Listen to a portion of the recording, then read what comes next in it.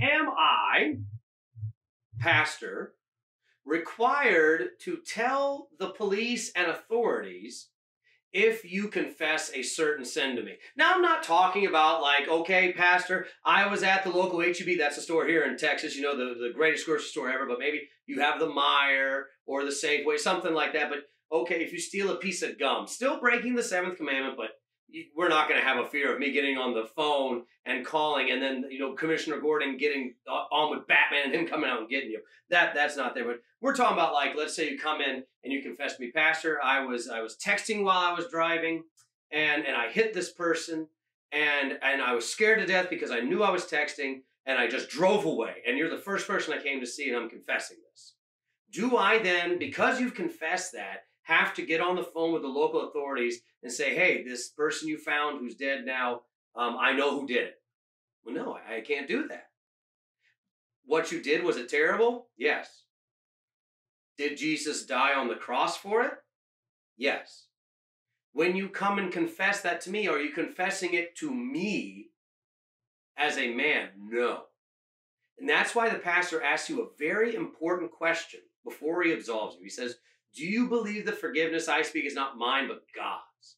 And he's asking you that for a very important reason, because he's asking you, do you believe that you've confessed this sin to Christ? You're not just getting it off your chest so someone else knows about it. You're not just venting, you're confessing it. You know you have sinned, and you do not desire to sin anymore, and you're confessing that. And when I absolve you, it's forgiven, it's forgotten. As far removed as the east is from the west, drowned in the depths of the sea, as it says in the gospel according to St. Micah. And you bear it no more. Now, as the pastor, will I tell you, hey, you should go and confess this now that you did this. I have taken care as the pastor of the eternal consequence of this.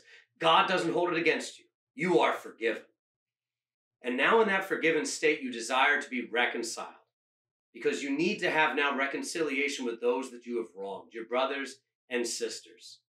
And you go and confess that. But it's up to you to do that. I can't do it. It's not for me to do, because my ears are a tomb where sins go to die. And then absolution is given.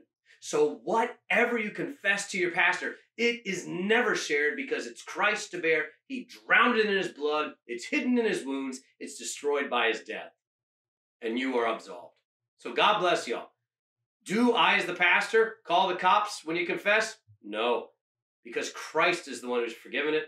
And Christ says it's done. It's gone. There's nothing for me to tell. God bless y'all. We'll see you next time. Did we do good? Is that okay? If you liked that, hit the button that says that you like that. Maybe even subscribe to see more of these. Even help us fund this mission of making known the gifts of Christ Jesus to youth and young adults. If you like this video, check out our website, higherthings.org, and check out more content from Higher Things.